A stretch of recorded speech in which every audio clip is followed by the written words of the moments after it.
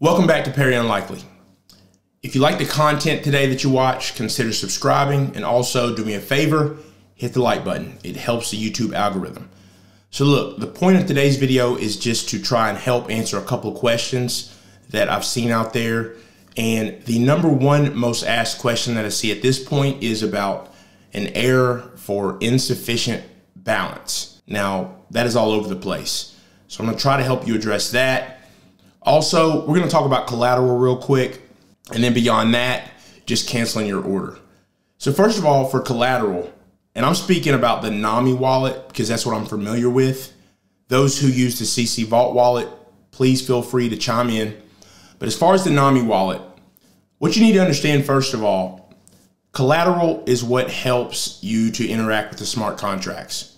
So if you want to do a swap, that's based on smart contracts, what you need to do is you're going to have to set collateral. Now, Nami Wallet recommends 5 ADA.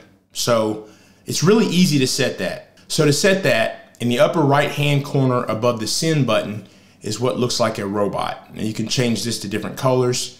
It's basically your avatar in the wallet. And when you click on that, you're gonna see the collateral button. When you click on that, it pretty much from that point is self-explanatory. You put in your password, and if you go with the 5 ADA, there you go. So that is how you set the collateral, and then you'll be able to swap and do transactions on SundaeSwap. Now, something to make note of is when you initially set that collateral, if I set the collateral and then I go try to do swaps right away, what I noticed is if you're in SundaeSwap or on the platform, and let's just say you had 100 ADA in your wallet, you set the collateral, that should mean that you have 95 ADA available to swap. Now you can always get that collateral back, so that's not an issue. But what I noticed right off the bat, after setting the collateral, Sunday still shows 100. Well, that's an issue because it's like going into a restaurant and you're going to get a $5 sandwich, you order, and then you find out you don't have $5. No burger for you.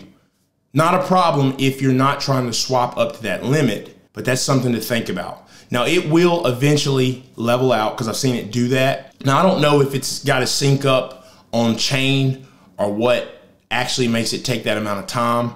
And not even sure how long it will take, but I have noticed that difference. But eventually that number will sync up. So then you'll look in SundaeSwap and it'll actually be 95 because 5 of it is collateral.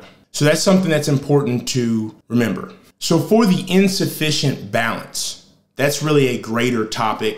When it comes to that, I'm trying to simplify this as easy as possible. I'm sure there'll be some questions, but ultimately, the reason I touched on the collateral thing is because that could cause an insufficient balance. Okay, so for this insufficient balance issue, let's use 50 ADA this time for the example. I've got 50 ADA that I can actually use in there. So this has nothing to do with collateral. 50 that I can actually swap with. Now, if I go to do a swap and let's just say I want to actually swap 50 ADA for the Sunday token. Well, you have to actually have ADA to cover the fees. So you're not going to have enough in there. It's not free. So you got to remember that. But even if you were cognizant of that and said, okay, well, I want to swap 45 ADA in the Sunday tokens. Well, then again, let's say the fees are 6 ADA. Well, you're 1 short. And to fix that, you're going to have to send another ADA into your wallet.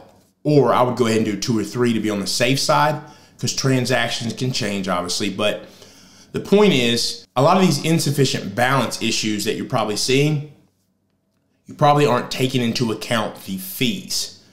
And if you don't have enough to cover the fees, then you're not going to have enough. So it's saying that it's insufficient to cover the transaction. I didn't want to go overboard on this.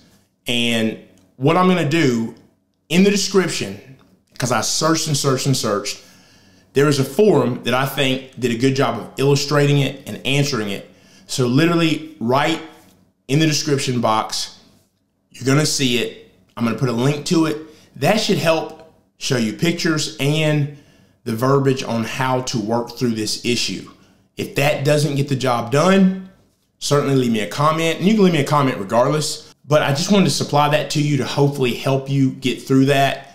If you covered everything from looking at that and you're still having issues, like I said, leave me a comment. We will figure out how to get that fixed. But it's just important to remember there's a good chance that you're not taking in the fees into account and you don't have enough to cover the transaction. So that's why you're getting insufficient balance error. And then the other thing that I want to touch on, right, is canceling your order. So different people have had all kinds of experiences as far as canceling the order.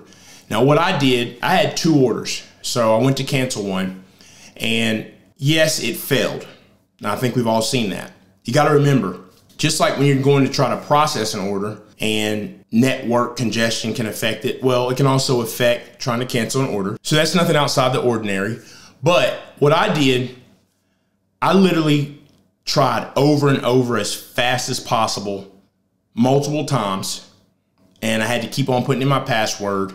And then it finally reached a point where it hit the screen saying canceling order. At that point, don't do anything. Now it could take 15, 30, 45 minutes. Don't do anything. I came back and boom, the order was canceled. And I ended up doing it again. Now, the reason that I canceled my order has nothing to do with me not believing in SundaeSwap. I still believe in the protocol. I think there's some bugs to work out.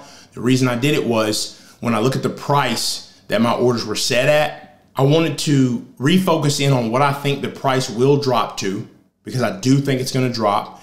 And I will explain that in another video why.